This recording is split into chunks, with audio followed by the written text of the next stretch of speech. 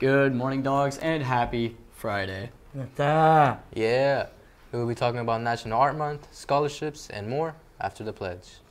I pledge allegiance to the flag of the United States of America and to the republic for which it stands, one nation, under God, indivisible, with liberty and justice for all. March is National Youth Art Month. Indiana is celebrating Youth Art Month by hosting a special student art show at the Indiana State Capitol starting Sunday, March 10th through the first week of April. 10 Frankfort High School students have their artwork on display at the State Capitol. Congratulations goes out to Dakota Huffer, Sam McAtee, Paige Butcher, Eleanor Webb, Kimberly Moreno, Jacob Hutton, Mariana Rosado, Annie Dick, Isais Gabriel, and Coco Nakakita. While we're discussing the topic of art, if you are interested in pursuing a career in either art, music, literature, or hearing, there is a scholarship opportunity out there right before your very own fingertips.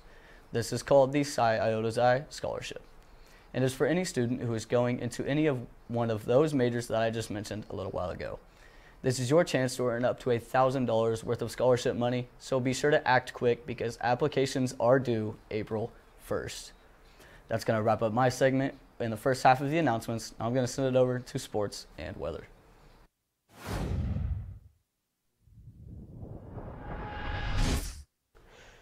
Hey everyone, and it's time for some sports. The esports team secured the dub against Tippecanoe Valley High School in the first round of playoffs. This was the third time we have been put up against them, and the third time it resulted in a sweep.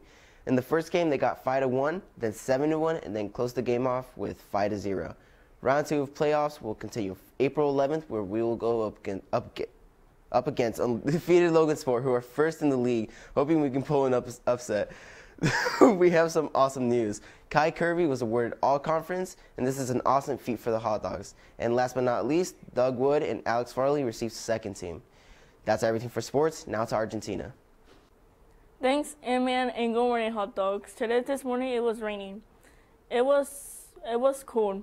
It was going to rain all day this afternoon and overnight. The highest 57 degrees and the low of 38 degrees.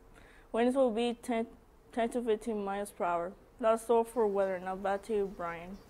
Thank you, Susanna. Now, first, I want to talk about someone who impacted my life and many others. And that is the man who created Dragon Ball and Dr. Slump. And that is Mr. Akira Toriyama. Now, the reason I'm talking about him is because sadly, he passed away due to a blood clot in his brain. But I want to talk about him so I can say my thanks. And some of you guys may not know him or even care, but for me and those that grew watching Dragon Ball or Dr. Slump, I want to say thank you, Toriyama. Thank you for the journey that people went through from watching Dragon Ball and all the others. Thank you for the time and effort and love you put in for your work. And thank you for the amazing and legendary story of Son Goku. Thank you. We love you, Mr. Akira Toriyama, and you will never be forgotten. But now, I bet you want to know what's for lunch. And lines 1 and 2 will be chicken quesadilla, and then lines 3 and 4 is potato bar with soft pretzel. And a special happy birthday goes to nobody, but for those in the weekend, hope you have a great day and a special birthday.